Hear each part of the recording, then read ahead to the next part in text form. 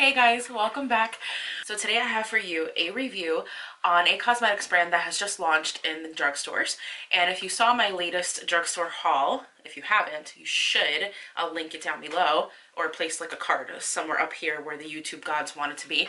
I did a whole kind of like haul on RK Cosmetics by Kiss, which has recently launched at least in the CVS's in my area. So I picked up almost every one of their products. The nicest part about this brand is that it's very affordable. So looking at my receipt here, like the cheapest thing was 99 cents and the most expensive was a $4.99. So it is definitely affordable. However, let's find out how it works. If you'd like to see how I got this look, just keep watching.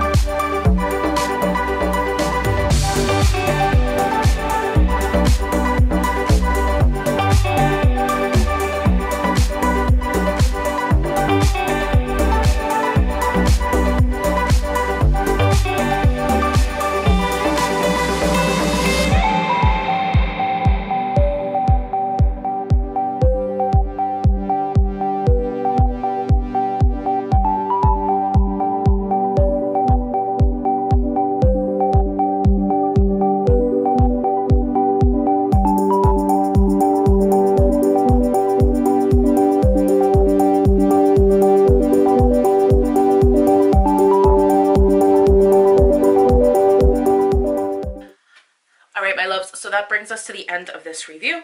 I hope that you at least had some fun watching me struggle with those eyeshadows. Oh my god, the struggle was real. I poked my eye so hard and it's still sensitive. It's still like leaking.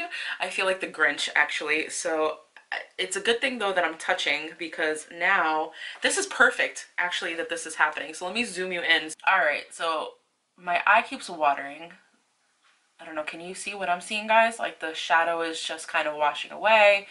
I'm not too sure how the eyeliner is going to hold up, but if you look at my finger, that is not something you want to say in a video, Marisol. Look at my finger. Alright, so there's definite transference. I'm pretty sure though that's probably from the mascara. I'm going to try to do this like rub test, see if any of the eyeliner comes off. So it's not that bad, guys. I mean, is it 100% waterproof?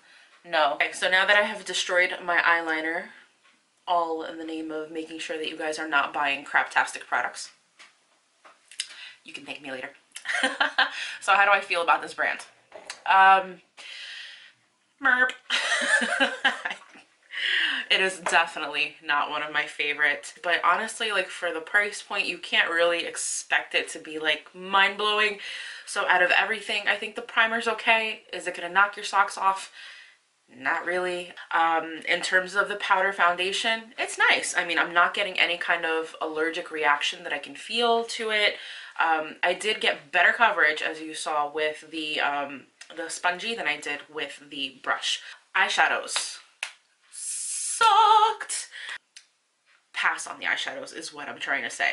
Eyeliner, I'm shocked, because for $1.99, it's actually holding up pretty well, considering the fact that my eyeballs are right now leaking to the gods. Brow pencil. This I actually liked, and I really liked that it has a sharpener attached to the top, because as soon as I was done demoing this brow, I sharpened it up a little bit and it was good to go on this side. Lip products. I liked them. I didn't love them. The lip liner felt a little hard when I was putting it on. The lipstick smelled a little bit like crayons when I was applying it. I really liked the lip gloss though. So if anything, go for the lip glosses. They felt nice and smooth. They smelled like orange creamsicles.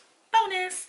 And last but not least, this lip cream. So it was a BITCH to apply. It's not drying on the lips, but it's not super moisturizing either. Let's see if it transfers.